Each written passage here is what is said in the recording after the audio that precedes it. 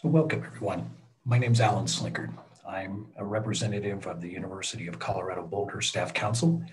I'm also the Boulder Council's representative to the University of Colorado Staff Council, which has members from each of the four campuses. I would like to welcome you to this event, which is being hosted by the University of Colorado Boulder Staff Council and UCSC, as well as the Faculty Council and the student government. With that, I would like to turn this over for welcoming remarks from Chancellor Phil DiStefano. Chancellor. Thank you, Alan, and good morning to everyone. I want to begin, first of all, by thanking everyone in our university community for their personal fortitude and persistence, and also for their dedication and devotion to the university, our students and our faculty during these troubling times. I also want to remind everyone to take care of themselves, both mentally and physically. Today, it's my pleasure to welcome and introduce our three new regents to our Board of Regents. They were elected on November 3rd, and they will take office in January, serving 6-year terms. As you may know, we have 9 members of our Board of Regents. 7 are elected by their congressional districts and 2 at large. And regents serve on a volunteer basis with no remuneration. With us today are Regent-elect Norbert Chavez of Lakewood in the 7th Congressional District, Callie Renison, Regent-elect of Superior, representing District 2, and Alana Spiegel, Regent-elect of Inglewood in the 6th Congressional District. They all have CU connections, and they have valuable public education and leadership experience. And I'll introduce each one of them in alphabetical order and ask each one to spend a few minutes talking to the group before we move into our Q&A. Let's begin, of course, with Norbert Chavez. And Norbert Chavez's CU connections run deep. He's a CU Denver alumnus, a doctoral student, an employee, an adjunct faculty member, and a CU Denver parent. He served in the Colorado legislature from 1995 to 2002, earning a 100% voting record on both Colorado education and labor issues. Regent Chavez serves as the Chief of External Initiatives and as Executive Director of City Center at CU Denver. City Center is where faculty expertise and student ingenuity are matched, I should say, with civic, nonprofit, and business leaders looking for fresh ideas and new approaches. Regent Chavez received his master's in political science and public policy from CU Denver and is enrolled in the Doctorate of Education and Human Development program at CU Denver. We're glad to have Regent-elect Chavez with us. Regent Chavez? You're on mute. Can never get used to this. Thank you, Chancellor. It's a pleasure to be here. I had the easiest race of all three of us because I was unopposed in the primary and the general, which I'm sure made Callie and Alana jealous. But I like to think that my previous work in the legislature and in the community and here at CU helped to steer away folks who might have wanted to run against me, but I'm very pleased and honored to be a part of the Board of Regents, and I really look forward to working together with everyone to kind of create a new day and to see how we can all work together on common goals. And this is a wonderful opportunity to hear from all of you what your priorities are and issues are, and we'll be able to take those with us on day one and hopefully apply those to our new role. So thank you, Chancellor, and thank you for having me. Thank you. And next is Callie Renison, and Professor Renison is a first-generation college student, and a community college graduate. Today, she is a professor in the School of Public Affairs on the Denver campus, where her research focuses on college students, women, and marginalized groups. Callie has had vast experience in a variety of roles across campuses in the CU system. She served as the Associate Dean of Faculty Affairs at CU Denver and as the Director of the Office of Equity and Title IX Coordinator at the Anschutz and Denver campuses. Regent-elect Renison earned her PhD in 1997 in political science at the University of Houston, where she also earned a bachelor and 2 master's degrees. She credits a professor for inspiring a major turning point in her life to pursue a graduate degree. Dr. Renison has taught undergraduate and graduate courses, including research methods, statistics, and introduction to criminal justice. A story in the CU Connections in 2016 noted that Callie hasn't necessarily lived by the numbers, but she's passionate about finding the truth behind them. She's an avid birder, a rock climber for 20 years, and road bike rider with a penchant for mountain passes. So it's my pleasure to introduce Dr. Callie Renison. Thank you. Thank you so much for that kind introduction. And I'm really honored to be here to meet and listen to everyone today. There's personal and professional reasons that drove me to want to run for Regent. Number one, I have the opportunity to serve in the public sphere, and I just have come to believe that living a good life quietly is not enough for us anymore.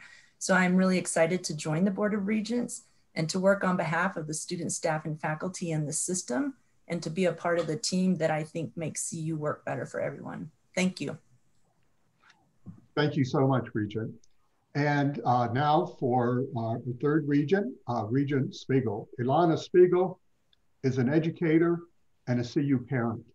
She has had a long career in public education. She's a champion for diversity, academic freedom, and budget transparency. Regent-elect Spiegel has extensive experience in education, education policy, and government budgeting. She has devoted her life's work to serving students, teachers, and their families.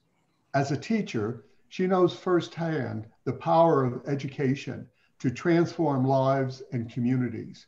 Among her many education honors is the 2018 recipient of the Colorado Education Association's Coloradan Award for outstanding service in support of public education. She holds a BA in English and Economic from Wellesley College and an MA in Education from Columbia University. Please join me in welcoming Regent-elect Spiegel. Thank you so much, Chancellor DeStefano, and everybody for putting on this call. It's truly an honor and a privilege to be here today. And as Chancellor DeStefano said, I have the privilege and honor of serving the 6th Congressional District. So the Anschutz Medical Campus is the campus that is in my district. Really, you know, one of the most common questions you get asked when you're running is why? Why are you doing this? And I really see an incredible opportunity for us to make sure that CU is a flagship, not just for Colorado, but for our entire country, a place where young people from all different backgrounds can obtain a world-class education and a truly shining example of how a university could be run. You know, a little bit more about me and my background that's very important to who I am is the family that I was born into was actually filled with depression and Holocaust survivors. And something that most people don't know, which is really interesting and in running for a political office, is in that family, we didn't talk about politics or religion despite that background. But my parents really just instilled in me values around hard work and fairness and being a good neighbor. And I really look forward to bringing those values to the work that I do on the board and with all of you. And really look forward to hearing from all of you about your priorities and how we can get that work done. Thank you.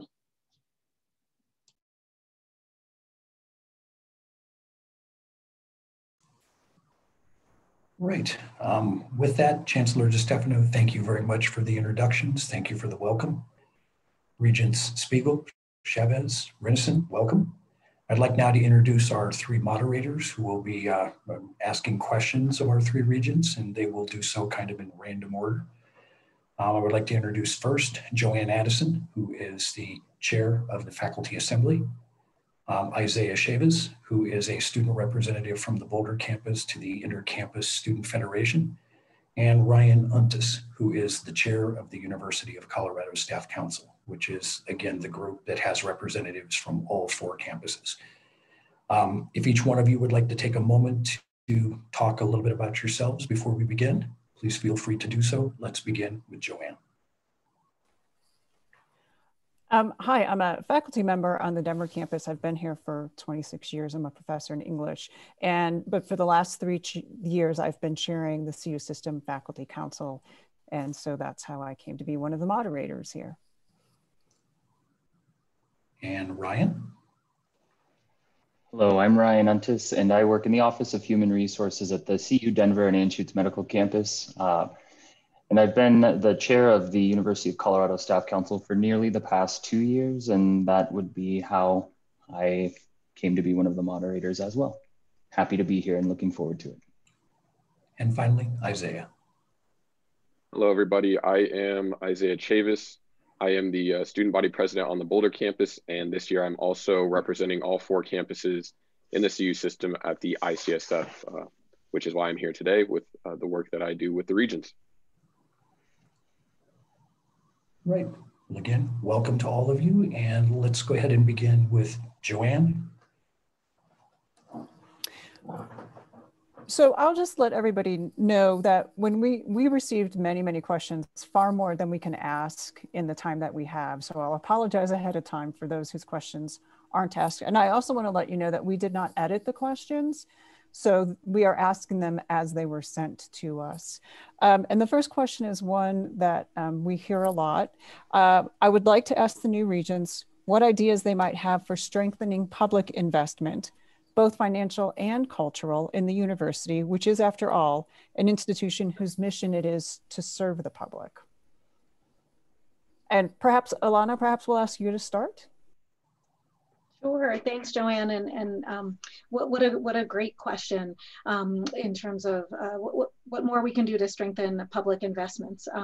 As some of you may or may not know, here in Colorado, we fund higher ed 48th in the nation.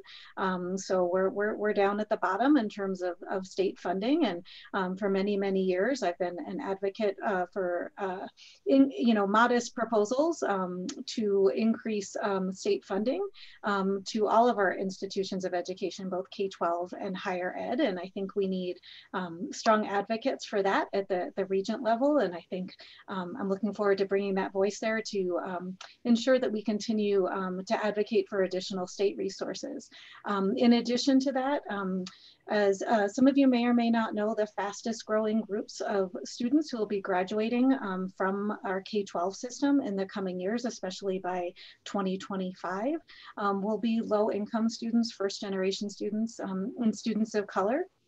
I'm really looking forward to working with our federal delegation to increase the scope and size of Pell Grant opportunities, to simplify and modify the way we do our federal financial aid means testing. There's lots of things we can do to simplify that application process, make it perhaps part of tax filing so that people can automatically get that and make that federal funding more accessible and available to more students who need that. And then also really look to work both within the university system and at the state and federal level to fundamentally reform the way we finance higher education, in particular here in Colorado, and perhaps moving away from debt agreements to more income sharing agreements, and really looking at the way we restructure how that debt is paid back. So those are just a couple of the ideas that I think we can really look at to really strengthen our investments in our public higher education system.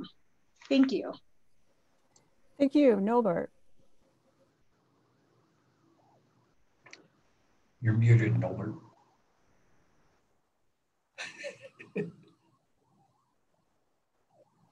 Sorry about that. God, in my previous life to coming to work at CU, I worked at the Capitol and did a fair amount of lobbying, the Joint Budget Committee and the legislature.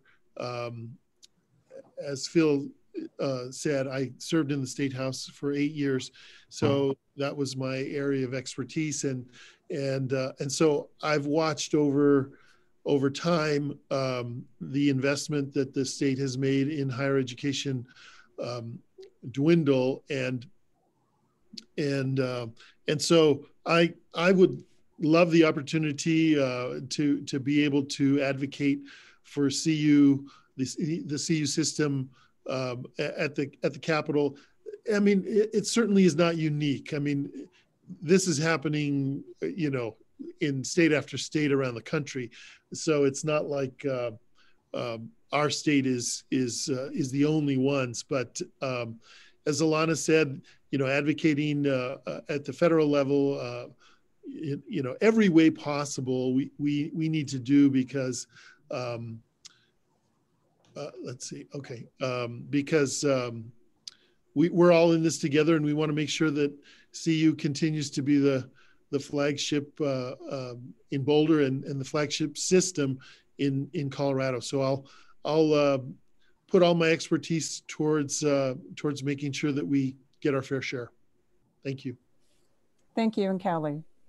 Great. It's hard to find additional things to what Alana and Nolbert have said, but I think I just want to hit on a few points. I think as regents, part of our role is to help educate the public about the poor funding that the system receives, because on the campaign trail, I'm sure they can both agree that people were shocked to discover how little money the system gets from the state.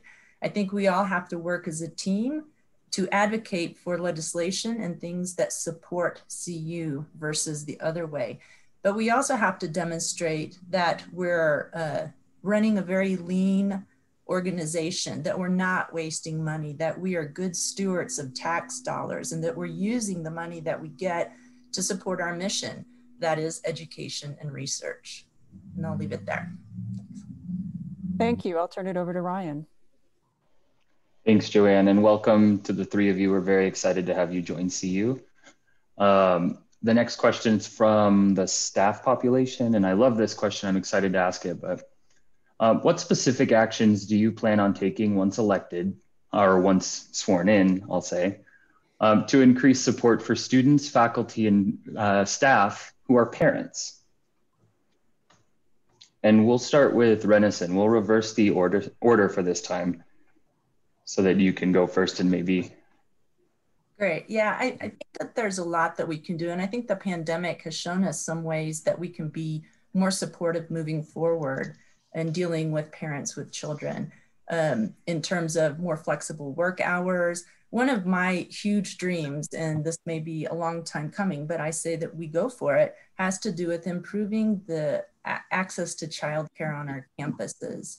Right now, yes, there's childcare available, but there's far too few slots. So I would love to see a great investment in that, so that parents can have their children on campus being cared for, where they can maybe share lunch, where breastfeeding can be conducted with the child right there. So I'd like to see a lot of that. And something that I've advocated for too, and that I'm going to definitely work toward, is increasing the number of lactation rooms on all of our campuses, because currently there are not enough on any campus. We have entire buildings without these facilities, and they're necessary.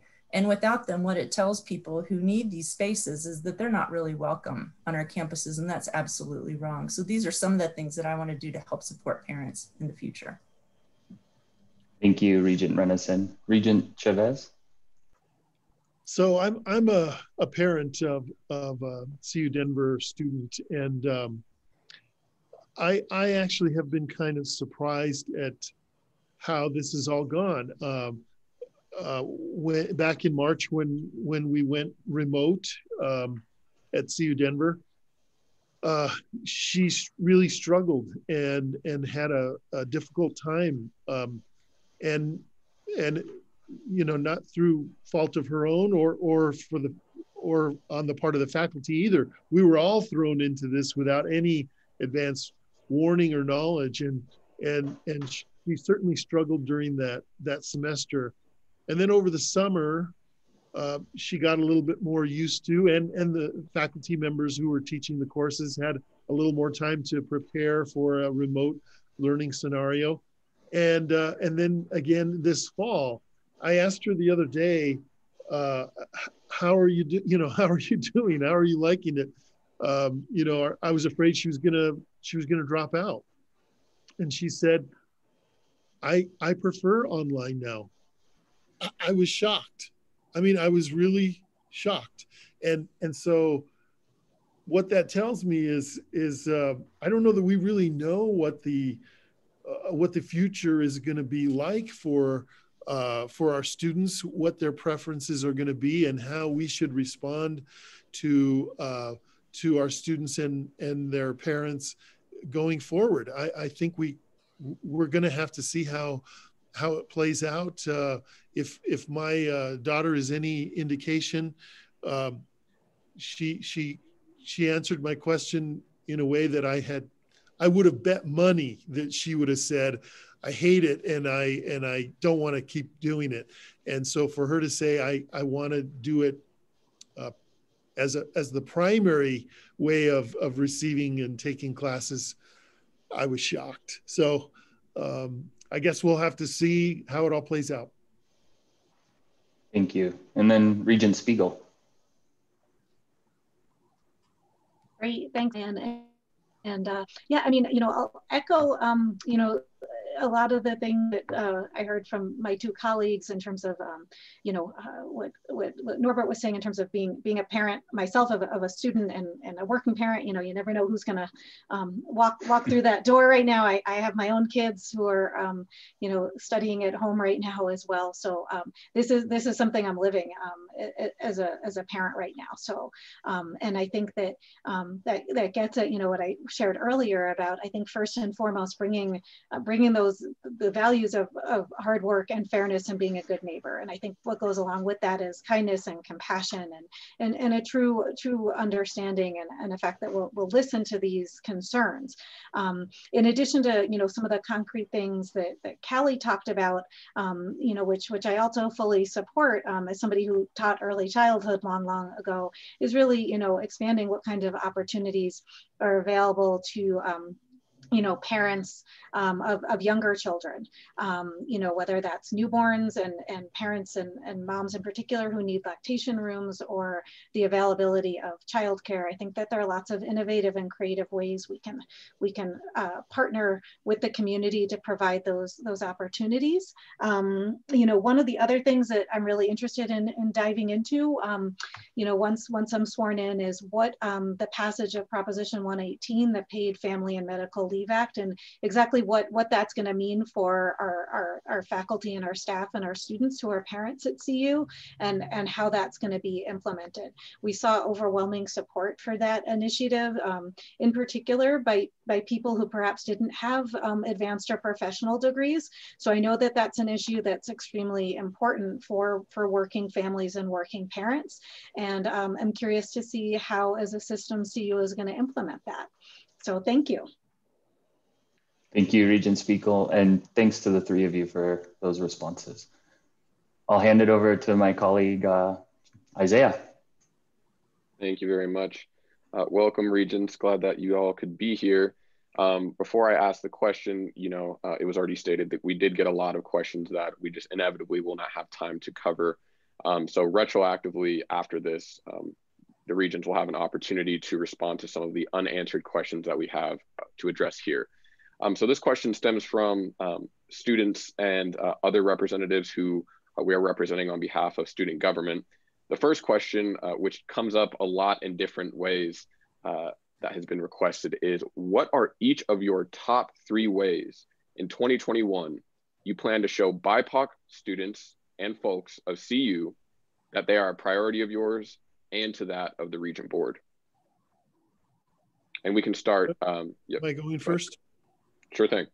Is that the order? I don't want to mess That's it fine. up. Okay. Yep. So this is a big issue of mine, and if any of you followed my response to some of the questions of us during the campaign. You may have read what I'm going to tell you, but it all goes back to my time in the legislature when I was a young man, a much younger man, and interested in this issue. And we were invited to the CU Boulder campus to talk about diversity, equity, inclusion, and we were welcomed by faculty and students, but there weren't any administrators there. There weren't any regents there. The president wasn't there. And it was clear that it wasn't a priority, right? It just was not a priority. And it showed, and it's played out over time that unless there is a priority from the highest level, that goes from the Board of Regents to the president, to the chancellors, to the campus level, that those things won't change. And so it really is something that I'd like to see. I've watched as an employee here on the CU Denver campus, I've watched us qualify to become a Hispanic serving institution. But that was not because we did really anything to encourage that.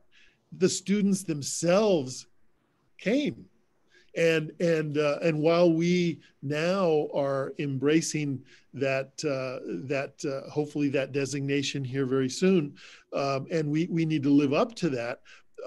It wasn't our intention. We did nothing really intentional to do that.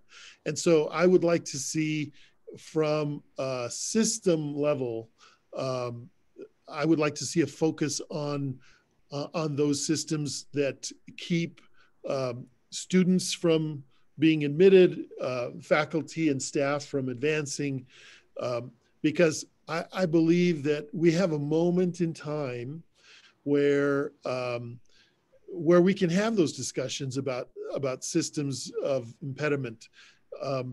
If we were having this conversation a year ago, and I started talking about all the systems that were holding people back, people would say, "Come on, right? You're not gonna change that." But we have a unique moment in time where folks are saying, "Yeah, we need to get that deep." And I'll tell you, those systems exist across the board that we don't even think about anymore. They are humming in the background, producing outcomes that we don't even recognize. We take the results for granted, and whether that's searches, whether you name it, the way our faculty are hired, the search process,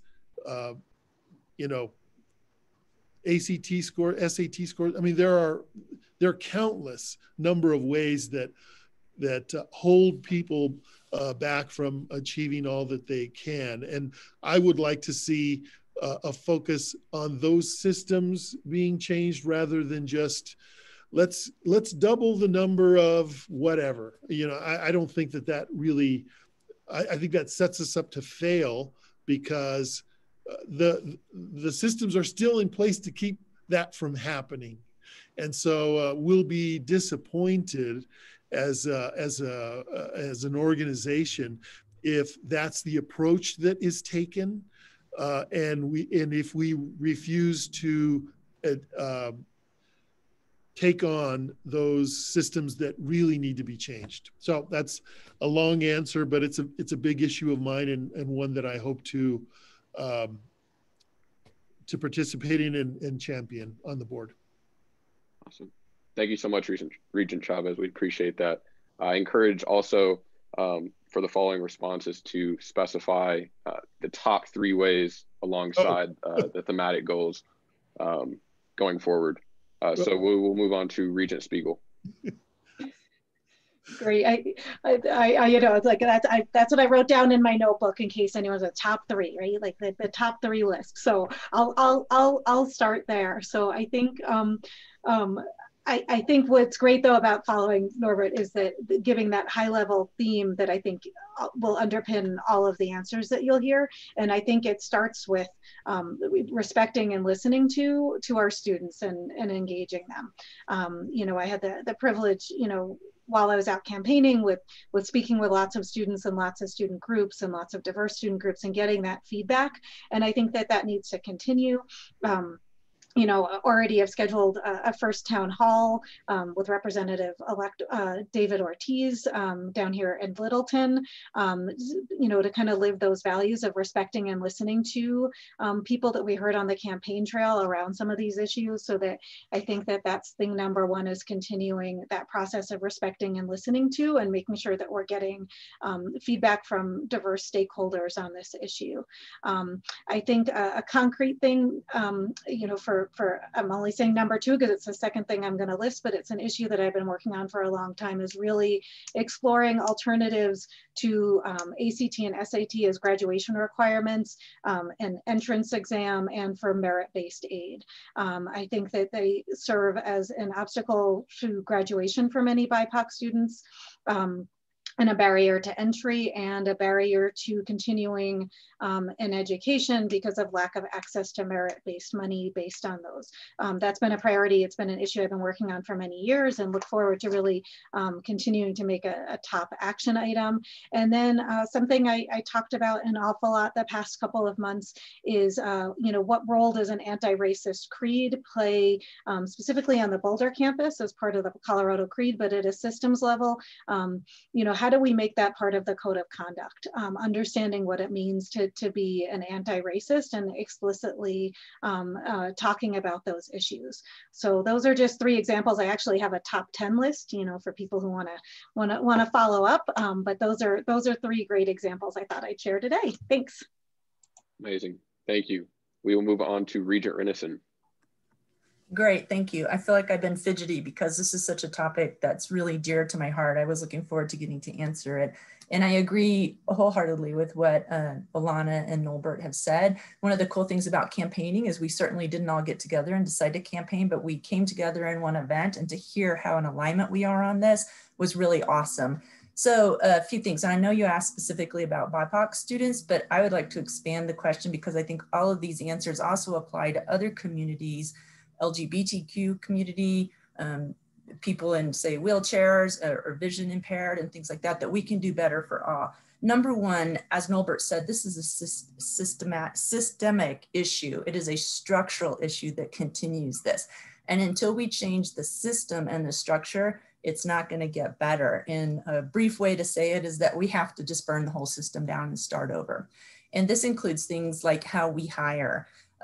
I believe that the way that we engage in hires and the way we engage in allowing students in allows this to continue. The use of hiring authorities, I'd like to investigate other ways to do that, because what I've seen in action is that when candidates are presented to hiring authorities that don't look like the hiring authority, the searches frequently fail. We've got to find out a better way to do it. We are an institution of higher education. We have experts. There have got to be better ways to do it. This number two is going to be, it's got to be more than hiring another vice president or chancellor of DEI. Is that I think that these are important positions, of course, but what I want to know is not just that we hired one, but do they have a budget? Do they have staff? What sort of programs are they looking to make real changes instead of it just being window dressing where we can point to our DEI person and say, see, we care. So that's got to be a part of it. And also, we talk frequently about the lack of diversity that we see in the student and faculty populations, but I say it goes further than that. And I want us to also address the lack of diversity that we have in leadership and in staff positions. So I think that any audits that are done at the staff and faculty level need to be extended all the way through leadership, because as I believe it was Michelle Obama said, you can't be what you can't see. So we need diversity from the top to the bottom. So those are the three things that I'd want to focus on specifically. Thank you very much. I will pass it to my colleague, Joanne. Thank you, Isaiah. Whose turn is it to go first? I don't know. I've lost track. It's either Alana's or Callie's. So Alana, you get to go first. Okay, I have a completely different question. And what I would ask, I know these are big, important topics.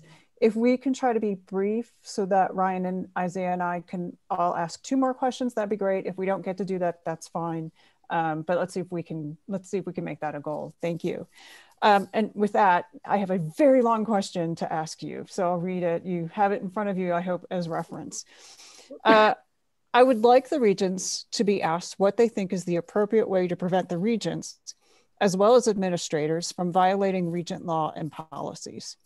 What mechanism might be put in place to decrease the probability that such violations would occur? Would the regents consider a nonpartisan oversight committee, for example? Let me skip a bit here. As an example of what I have in mind, consider a possible scenario in which regent law states clearly that the faculty are responsible for initiating policy concerning pedagogy and teaching, but the regents unilaterally promote a particular agenda with regard to pedagogy and teaching, one that was neither initiated by and in many cases not supported by faculty governance. Okay, so I think the question in there, if I'm hearing that correctly, is kind of that idea of an oversight committee, and I think first and foremost, we have to look at what's in place in terms of regent law and policy around shared governance, and shared governance very clearly states that it is the purview of the faculty to determine things like curriculum. So the question I have in my role before I say let's get some outside person is the policy correct, and are the people involved adhering to that policy?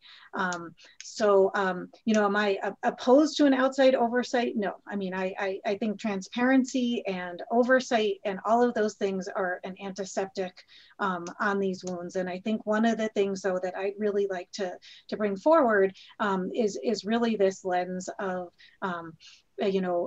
asking that question of what did faculty think about this? What did staff think about this? What do the students think about it as we make a decision? As much as I come from an education background, and in terms of this particular question, love to have conversations about curriculum and pedagogy, and I'm happy to have them. That is not the lane that we operate in as regents, and I'm very, very clear about that. I think, though, from a governing perspective, first we have to really look at, is the policy as it's written the right policy? Is the process the right process? Are the right people involved? And then go from there. But I think anything we can do to increase the transparency and accountability around that process, to honor and respect and listen to our faculty and staff, I am all for that. Thank you. Thank you. Kelly. Yes. Am I opposed to an external board? No, I'm not.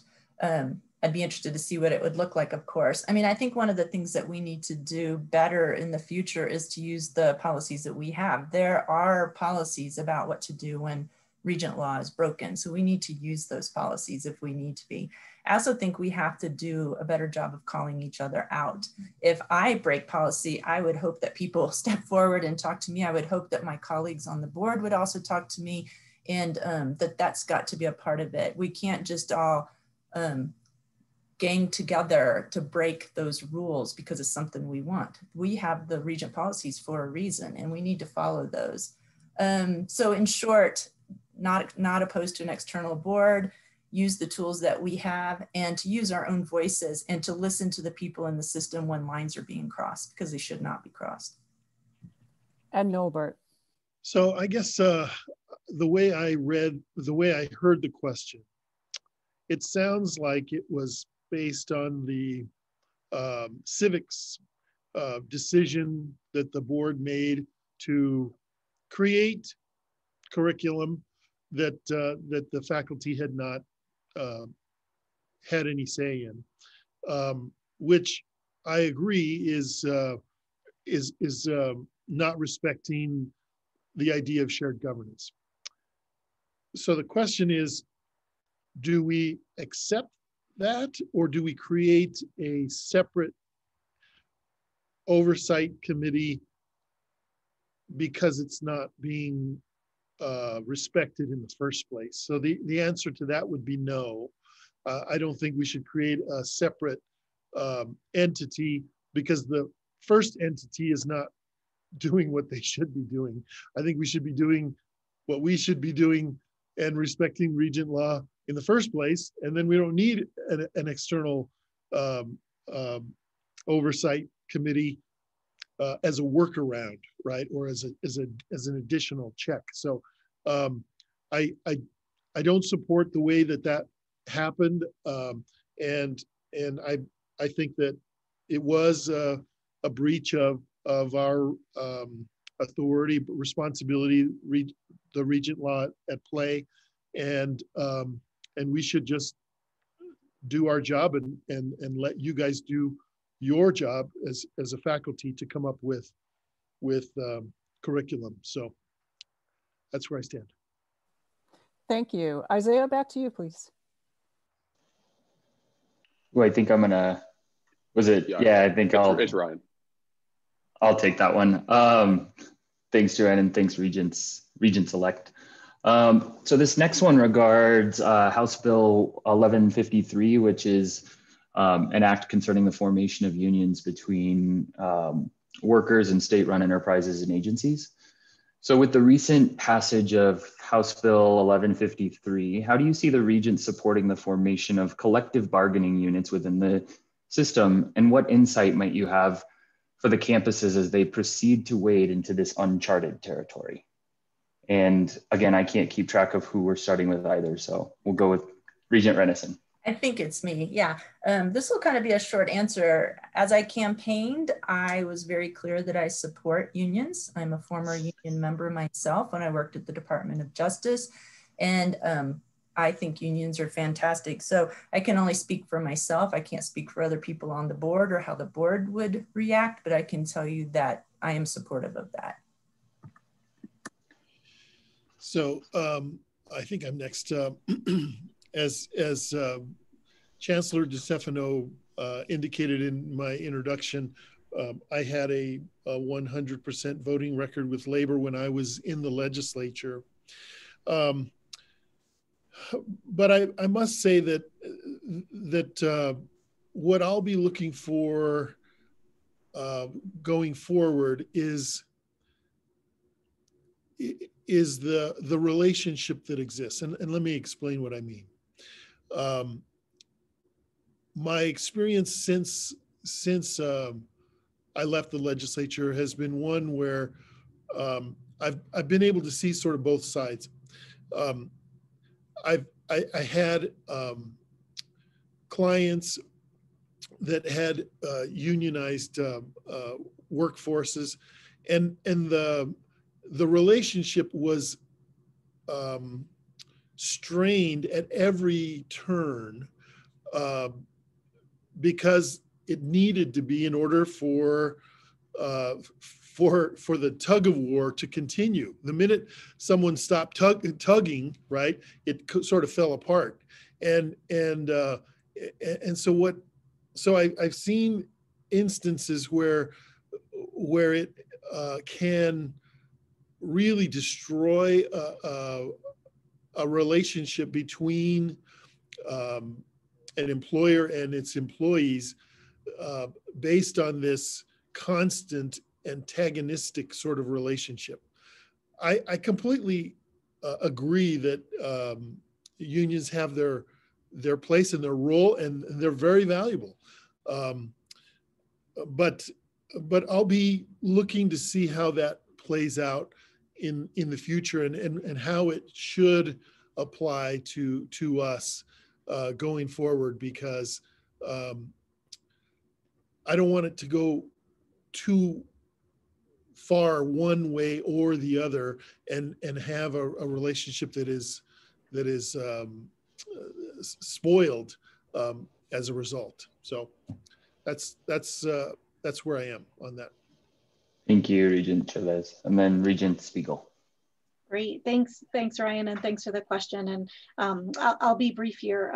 Like Callie, I ran a campaign with a lot of labor and union support, and was a union member myself, and fully support that. I see you know, in broad general terms, unions and labor collective bargaining are what allow more people to access the middle class.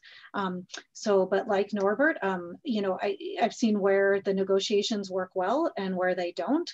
And I think a lot of that has to do with the formation of these units and the relationships they have, because ultimately, you know, union representing staff, faculty, administration is often likened, you know, to three legs of a stool with students and you know, kind of sitting on top of that stool, and you get that two out of whack, and you're gonna throw the mission and the purpose of what you're doing out of whack there. So you know, yes, completely support it. How that goes against how that goes about being implemented and put into practice is what's going to be kind of the work that needs to be done on the campus level and at the system level. But know that in theory and in terms of values, that it's something that I support. Thank you. Thanks to all three of you for the answers to that question. And now I'll turn it over to Isaiah. Awesome. Thank you very much. All right, so this next question is a two-part question focused on one of the biggest conversations going on, not only on the Boulder campus and the CU system, but really it's a nationwide conversation. So mental health has been at the forefront of the needs of students, faculty, and staff.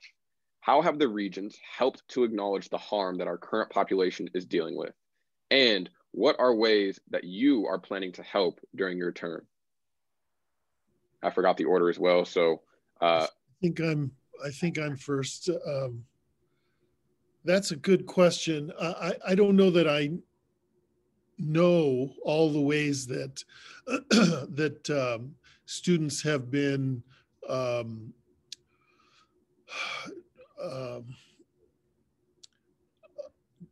treated and given opportunities for mental health support and treatment.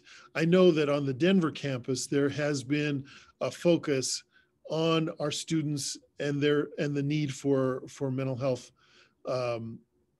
services, and it has been a conversation that has included the chancellor and the cabinet and senior administrators on the campus, and the desire to partner with community mental health centers and other providers in the community that can serve our students on the Denver campus. But as it relates to the other campuses, I don't know that I don't have the information to answer that question. I think that it certainly, I believe that it is a priority and that it certainly should continue to be. And as a regent, I would encourage and support the support of our students in that way through the campuses that they attend. And I think it probably will vary from campus to campus exactly what you'll see as services that are available on each campus. But in general, I support that completely. I recognize it, and I do believe that those conversations have happened and are continuing to happen on each campus. Thank you very much. We'll go to Regent Spiegel. Great, thank you so much. What an important question in terms of the mental health needs of our students. It's something that I'm seeing every day as a parent with my own kids, and it's something that predated COVID. When I think about, you know, many of our undergraduate and graduate students today, you know, they were going to high school and college as we saw mental health needs increasing. We saw rates of suicide and depression among young adults and teenagers skyrocketing. So this was an issue before COVID hit, and I think this is one of the many issues that COVID has exacerbated, whether it's because of isolation or you know, food or housing insecurity, you know, lack of access in person to the resources that people need. So I think we saw a crisis that was happening before COVID only accelerate during COVID. you know, in terms of what I can bring to that conversation is, once again, this is a tremendous value that I have. I, you know, come from a family of psychologists and psychiatrists and school counselors, and it's something that is a tremendous value. And I think one of the things that we need to do, and I'm very grateful for the CU Foundation for putting additional funding to mental health services, but I think we need to make sure that those are reaching students in the most effective ways possible, and that students know how to access those resources. And I think really reaching in and figuring out, is that happening? How is that happening? And what do we need to do to make sure that those resources are getting directly to students to get the support that they need, is a huge priority of mine. But thank you so much for that question. Thank you for your response. Regent Renison. Great. Yeah, I think that when we're talking about mental health of our students, staff, and faculty, this is a topic where I've seen the university and the system get better and better over time. Do we have more improvement that's needed? Absolutely. But especially with COVID, the number of emails as a faculty member that I receive reminding us about self-care. Here's places we can go to get help. Here are places to send students who are challenged or need assistance has really, really changed over time.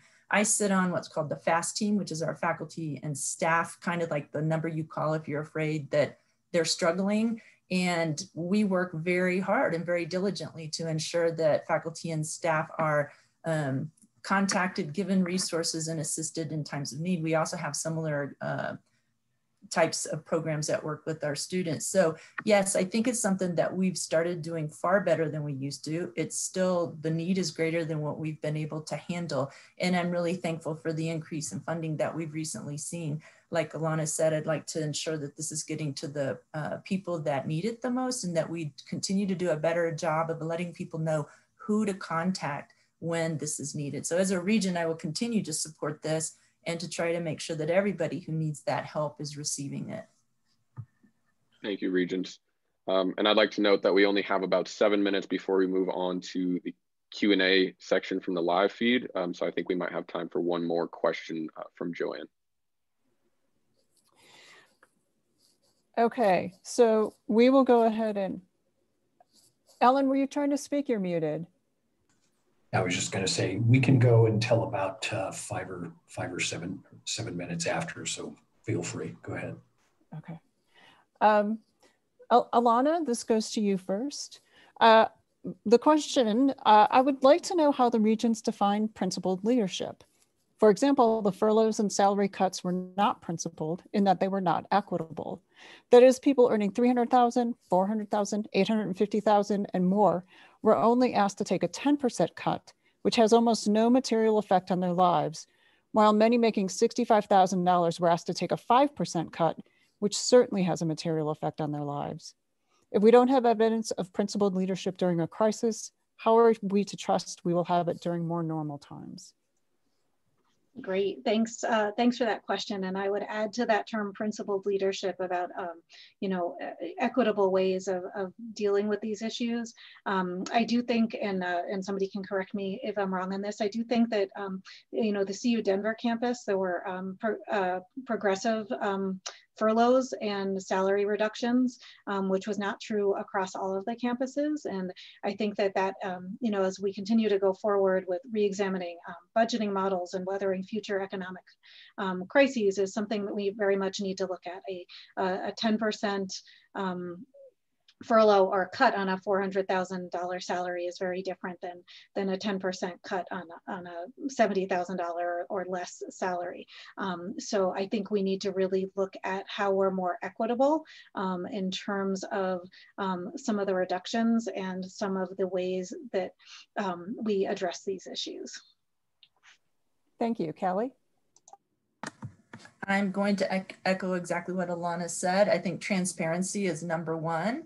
Being very open. Let me also say too that the choices for how furloughs and pay cuts went were campus level decisions. These weren't decisions that Regents make, but I'm in agreement with the person who sent the question that I don't think the furloughs were principled. It's odd to me that as a faculty member on Denver, I have a bigger pay cut at lower salaries than the faculty sitting on other campuses. It shouldn't be that way. As a system, it should be a little more equitable across the board. and that cutting it off at 10% above a certain number, I don't think was appropriate. Something else is I speak a lot about institutional courage, and that's courage on behalf of each individual too, is that not only do we need to be transparent, but we have to lead with courage. And even if it's something that might hurt me personally, it shouldn't matter. Our job as regents is to do what is best for the people of the system. And right there. Also, let me just say, I mentioned it earlier, but we are an institution of higher education, is full of amazing internationally renowned researchers who have best practices on things like this. So I think that we need to do a better job of accessing the expertise that we have in our system and using it as a way to lead. Thanks. Thank you, and Norbert. Yeah, I agree with Callie that that the decision was made at the campus level. It was not made at the Regent level, and so I imagine that there were differences between the campuses. But at the CU Denver campus, I heard all the conversations around the principles that were going to be applied, and the intention was for it to be as equitable as possible. And so the folks that were making the least took the least percentage cut, and then went up. So, you know, I don't know if there was a better way to do it. I'm sure there probably are many different ways that we could have done it, but I know that the intention was certainly to be equitable on the CU Denver campus, and I shouldn't comment on how other campuses did it because I was not privy to those conversations. Okay, Ryan. So Ryan, let's go ahead and do one more question, and then we'll move into the Q&A that's in the portal.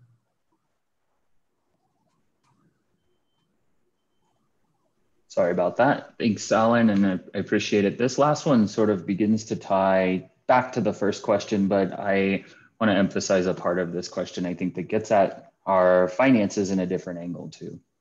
So what can and should the regions do to create a more solid financial footing for the university, including possibly a cushion that we can draw from in times of budget stress like the present one? And again, I've lost track of who we'll start with, so we'll Callie. I think it is me. It does tie back to what we spoke about a little earlier, and that is that I think that one of the important roles of regents is to work with the legislature in figuring out ways to better fund higher education so that we're not finding ourselves in positions like we are right now. There is a cushion. I am not an expert on that cushion, so I don't want to talk about it in great length. And it has been used in some fashion during this time. But I think that the bigger priority is that we've got to, if we're a state and we're people that care about higher education, and we say we do, we're a state that requires a highly educated workforce. We know this, and we know that we don't have enough people, then we have to fund it. We have to show it is a priority through funding from the state. So educating the public about the importance of it, educating the legislature, finding innovative ways to help fund, maybe in different ways, I think are all absolutely key. Great, thank you. So, so when I was first elected back in 1994 to the State House, the state had less than a 2% reserve for itself. And it took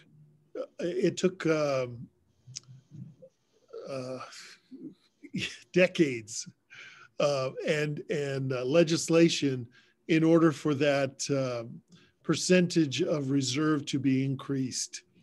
Because of course, everyone wants you to spend the money that you've got coming in on them, right? On salary increases and buildings and curriculum, everything.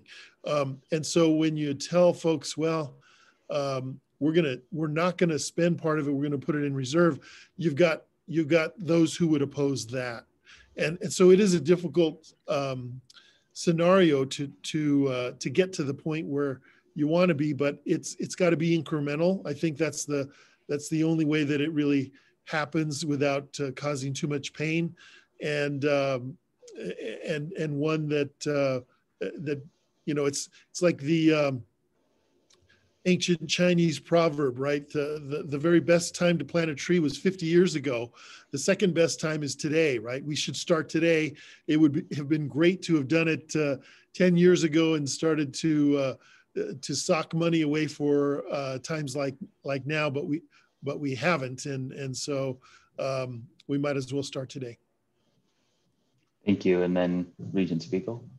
Great, thanks, Ryan. And yeah, I mean, I think, like Callie said, and as we said before, I think, one of the issues is, we have to decide if we're going to be a 100% tuition-based institution and not rely at all on state funding, or if we're going to, value, public higher education and invest more from the state level and really be bold and advocate for that investment and that funding from the state. I do think that one of the reasons CU as a system was better able to weather the current economic and health crisis is because of the reserves and the really, fabulous management of the budget, that there was a cushion there.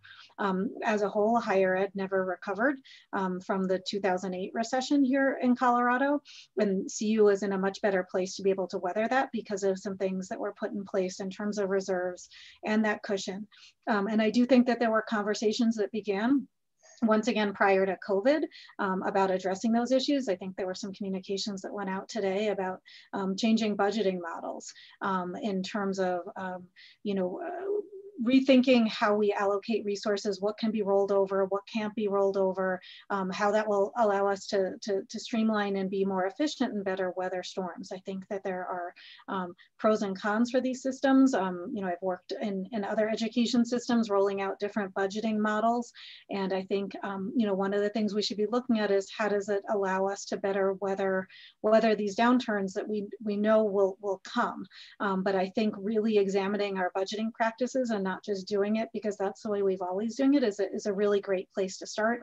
I was heartened to see that those conversations had started prior and that they're starting up again, and look forward to seeing how that plays out at a system level. And then, I'll just end with, we did some great work at the state level with rewriting the higher education funding formula in terms of incentivizing students that are served and making sure that resources are going to students that need it the most and tend to be more expensive to educate, and really looking at how once the money comes into the CU system, how is that getting allocated to each campus to best meet the needs of our students going forward. So thank you. All right. Thank all of you for your participation. At this point in time, we're going to move now to the audience Q&A component.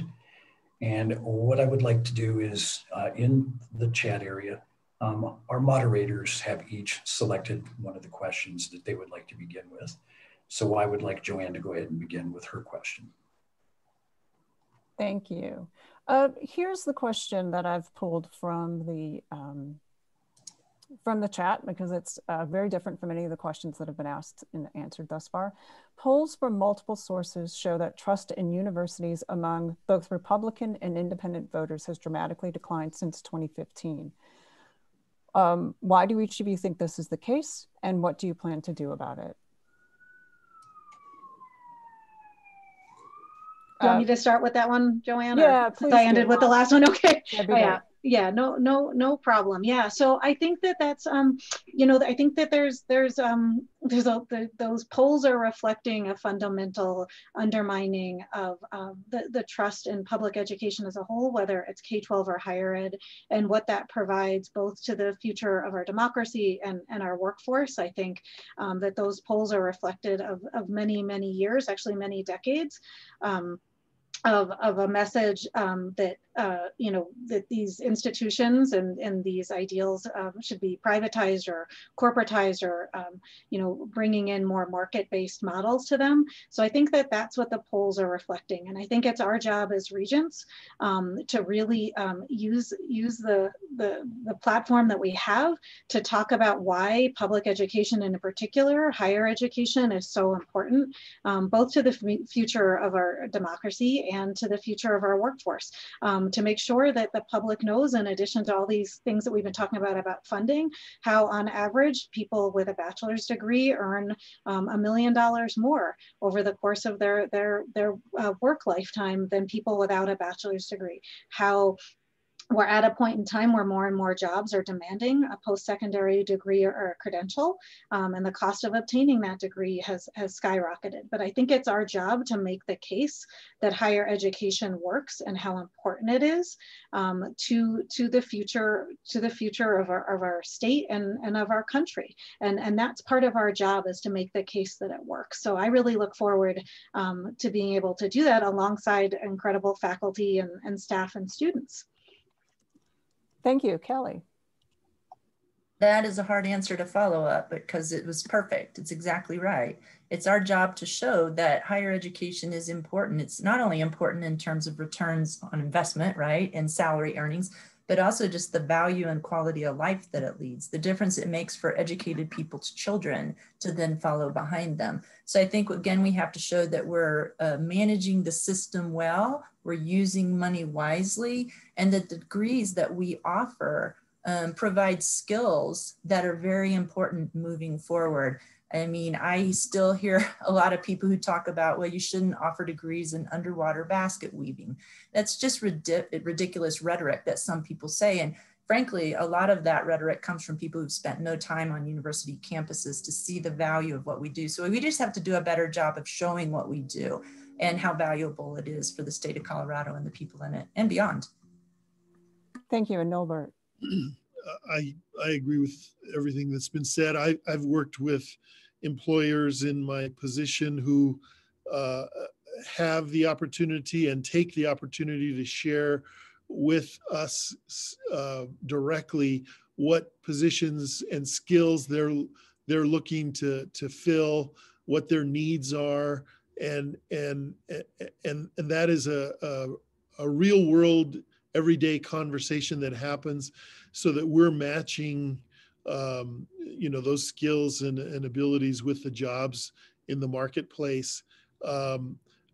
If we weren't doing that, we would have a lot of unemployed folks that have taken chosen majors that couldn't find positions after they graduated, and so it's incumbent upon us to continually do that, to make sure that our students have a path towards their career beginning as soon as they're done. Right. Thank you all. Isaiah, I would like you to take the question that you had selected from the Q&A and go ahead and ask that question, and we'll begin with Regent Spiegel this time.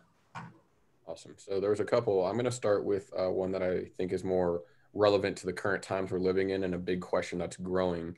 Are the new regents interested in giving their attention to the CU administration's strong push to greatly expand online instruction? Regent Spiegel, we can start with you. Okay, great. So yeah, I mean, I think that this is such a great question and is so important. And one of the things that I'm really curious about at this moment in time is the increased demand for online education just because of the circumstances, or is it truly something we're going to see transcend this current crisis? I do fundamentally believe that an online education can provide opportunities for working students, students in rural areas, people who are already in their career trying to obtain a post-secondary degree, an opportunity to get that degree. But fundamentally, the backbone of what makes the University of Colorado great and what makes CU so phenomenal is hands-on learning in the classroom. So I think we can't lose sight of that. We have some of the greatest faculty and staff on the planet here, and I just want to make sure and ensure that any online courses are designed and taught by our professional professors and educators, and not by companies or people looking to just make a buck off of the back of our students.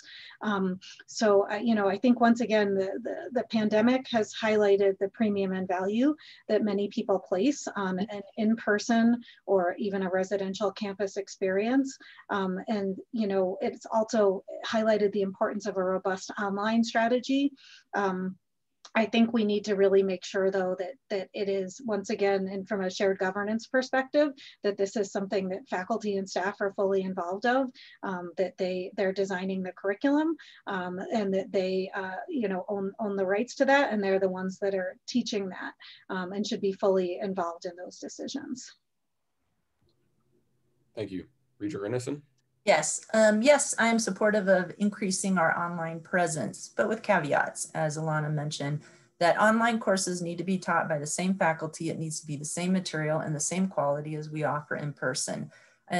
Online isn't new in the CU system. On my campus, we've been using it for over 10 years with exactly this strategy, and we've been very successful. And I also want to highlight that while a lot of our students have the on-campus dorm type traditional student experience, a whole lot of our students don't have that opportunity or privilege. And offering online courses and online degrees where you can jump back and forth from in-person to online because they're the same quality has given so many of our students an opportunity to get a degree. This past semester, I taught graduate level research methods, and one of my students is a police officer. So on camera, I would see her patrolling around. She was able to take the course and is going to be able to get her degree because of the flexibility that online offers. She couldn't have attended it in person. So yes, I support it. It has to be taught by our great faculty. The curriculum has to be by our great faculty, and it has to have the same value. And I think that I'm going to leave it right there. So yes. I agree as well. I mean, I think the recognition that an online student is a different student, perhaps, at least it may have been in the past, who knows what it will be in the future, but it may have been a different type of student than that student fresh out of high school looking for a college experience, similar to what Callie just described. It may be a working adult, a parent, someone who didn't have that opportunity when they were out of high school or didn't finish, whatever it may be, and they recognize the need to finish it. So yes, we absolutely need to fill that need and address that market. CSU Global and other institutions have embraced that much earlier than we did, and have found lots of success at it. And so we need to do our part to provide that opportunity for CU students as well. We'll pass over to, go ahead, Alan, sorry. Yeah. So Ryan, go ahead and select one of the two questions that you have chosen. Thanks. And I'm actually going to go with a question that came in pretty early during the event. So in normal times, Colorado has so many unfilled jobs. What programs or partnerships would you propose to start or enhance to help keep CU graduates in the community and contributing to our economic resilience and growth? And we can start with Regent Chavez. I guess I would need a little bit more information as to what they're referring to really answer their question the way they probably want. But let me say this, that I've participated in, as part of my role here at CU Denver, a research project that some of our CU Denver students and faculty were a part of, along with the Brookings Institute and the downtown and the Denver Metro Chamber of Commerce, to look at what our economy really looks like, whether it's an equitable economy, whether there's opportunity for folks to number one, get a job and move up in that role or in their careers, what barriers exist. And while we didn't get into what areas are there unfilled jobs, which was part of the question, I do think, though, there have been conversations about how do we adapt in order to fill those areas that need attention and those areas that don't. And that has been a partnership and and a conversation that's happened not only at the campus level, but it's happened at the city level as well with employers. And it's got to be that sort of conversation, that give and take, for us to know what those needs are and will continue to be in the future, so that we can prepare our students for them. I don't think it's enough for us to kind of guess or react too late. It needs to be a conversation that happens continually. Thank you. And Regent Renison.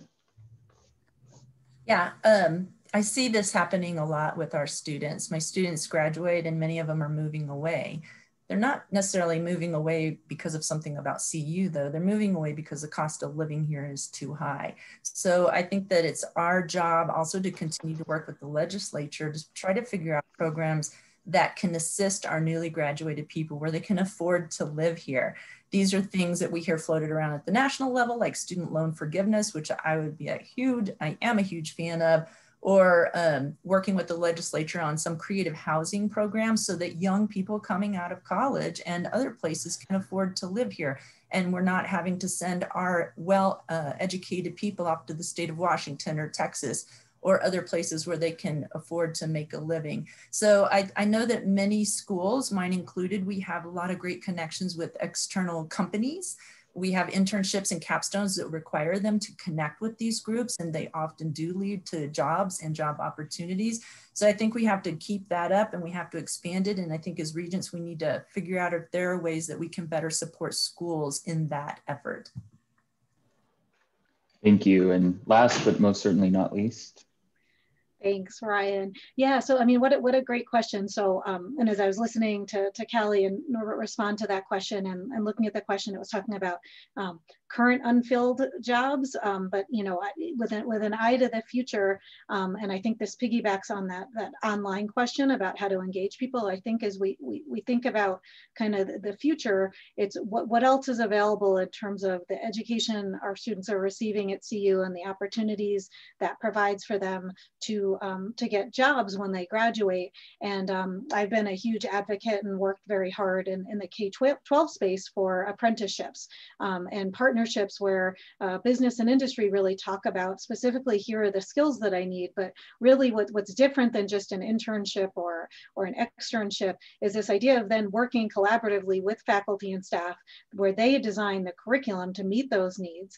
And when students graduate, you know, with these specifications in these areas and with these classes, part of their experience is on site at some of these places, and they both are able to earn an income which reduces some of their costs, or they could have some of their credits paid for by these companies. And it really guarantees them a job. I think that that's really the future of where we see it going. We see the Department of Higher Ed is rolling out their collegiate apprenticeship program, and would love to see you be a part of that, because I think that that's going to help ensure that we're matching both the skills and the knowledge that our students are gaining with what employers are looking for when they're graduating, and that they graduate right into that job. They actually are starting some of that training while they're in school. So I think that the apprenticeship model is a really great one to look at what that looks like in higher ed, both undergraduate and graduate school. All right, thank you. Oh, sorry. I was wondering if I could jump in with a question that was one of the advanced questions that generally gets at a number of the things that more specific issues that have been asked in the chat, if that would be okay. Please feel free to do so. Okay, so the more general question that I think covers some of the specific ones from the chat that I received was, are there any recent resolutions or decisions of the current Board of Regents that the incoming board would like to reverse or bring forward for more conversation and perhaps revision? So want me to start? Want to go reverse order again? Or yeah, I think, for me, I'd like to see us, revisit Regent Kroll's resolution from June, and really look at what's been done, and really what's working in terms of some of the issues around racial and social justice, and making sure that our students and faculty and staff feel heard in that area, and acknowledging the great work that is already being done around that, and what more can be done. And I'm really committed to working to bring some of those issues forward and come up with some concrete action items, for our students, faculty, and staff around racial and social justice. Callie? I am sitting here. I don't know that I can add to anything that Alana said, because I completely agree that Regent Kroll's resolution, I definitely want to see that come forward again and make sure that it's covering the social justice areas that support the people in the system. So I'm an absolute advocate of that. And I would simply say that I'd like to see the same, but I'd like to see an eye towards systemic barriers that I don't think were in that particular draft because of the makeup of the board at that time. I'd like to see that added. All right, we have time for probably one more question before we get ready to close. I'm going to allow Isaiah to go ahead and ask the last question. Awesome, thank you very much. This is one from the chat, and I'm going to preface this by saying conversations about tuition in general, given COVID and other factors, has been a conversation that's been ongoing even before the pandemic began. So with that, the question is, with CU Boulders, and you can asterisk for other campuses, great dependency on out-of-state tuition dollars, is it feasible to imagine that remote learning is the future of the university? How many parents, no matter how wealthy, will be willing to pay out-of-state tuition and fees to have their children staring and learning through a laptop? And I also forgot the order, so I'm sorry. We can start with Regent Renison. Thank you. All right. So let me make sure that I catch this. So one thing to keep in mind is that the Regents have been able to keep tuition stable the last several years, and this is something to celebrate, but I'd also say that tuition is too high, but happy that it hasn't gone higher. And in terms of, is remote the future? I think remote is absolutely part of the future. It is not the whole future. We're not looking to turn into an online only university. But if we want to reach the people out there that are in need of higher education, then remote has to be a part of it. We're not going to sell the Boulder campus and make it go remote. But I think what it is that we're going to be building out the fuller capacity of the university, that we're going to continue to allow people, once COVID is gone, to come to campus to live that traditional experience. But we've got to do a better job of opening our doors for everybody else who can't do it. I mentioned my student last semester who's a police officer, and how online and remote has allowed her to pursue her degree. I've also had students sit in my class who live in Colorado Springs but don't have childcare issues. So we've got to make remote a part of the future. It's not going to be all of the future.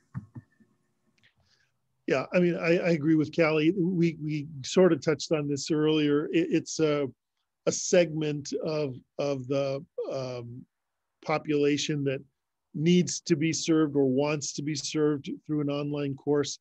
But I would guess that the minute on-campus experiences are allowed again, CU Boulder is going to be full of students that want that and are not going to choose an online experience like they've had to do thus far. So I think it's part of the mix of students, and the truth is there are those who are interested in and willing to pay for, on our campuses and throughout the country, a traditional college experience that is of paramount importance to them, and then there are those who do not, and it's incumbent upon us as a Board of Regents to make sure that we're prepared to serve all of those. Great. I'll just add a couple of things. One is I think what's important to remember is that the cost of delivering an online education isn't necessarily any less. We're still having to pay for faculty staff, technology. We still have all of our buildings, and on all of those costs are still there, even with an online education. So I think that's one thing to keep in mind. You know, that doesn't necessarily lower the cost.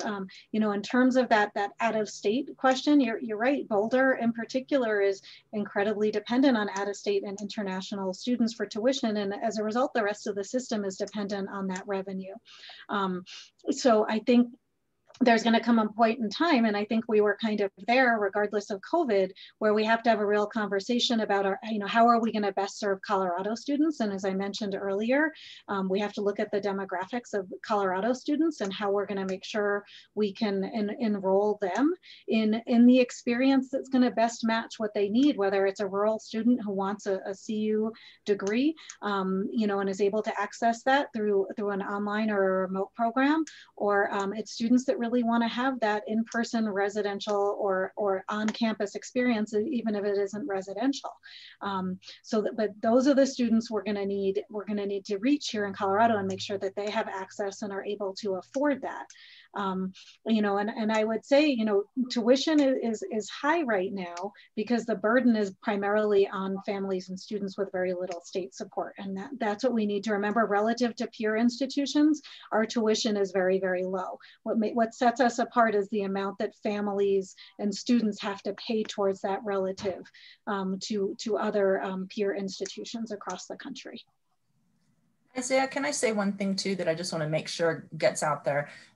Some people have this notion that there are in-person students and online students, and they're totally different from each other. But what we know from experience on our campuses is that often our on-campus dorm living students or our in-person students are also taking online. So the flexibility doesn't just go to certain populations. That flexibility is available to all of our students. So I just want to make sure people understand that it's not like two completely discrete populations we're talking about. There's bleed over, and that's a good thing. Absolutely. Well, thank you all for your time and answering the questions. We appreciate it. So we are running close to time. So I would like, as your moderator, to first of all say thank you very much to our regents for taking the time to be with us today.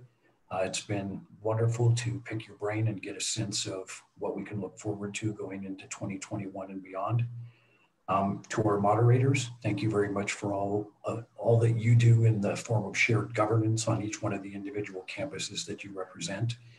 And for those people who had asked questions in the portal about whether there will be a recording of this available, there will be. And we will do the best we can to take the remaining questions that were not asked.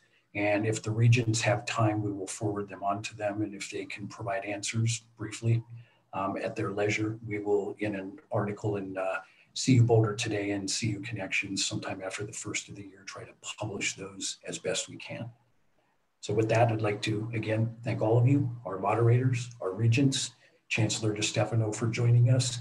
We thank you all for participating today in this Regent Welcome Forum, and hope you all have a wonderful weekend and that you stay safe. Thank you, and have a good day. Thank you.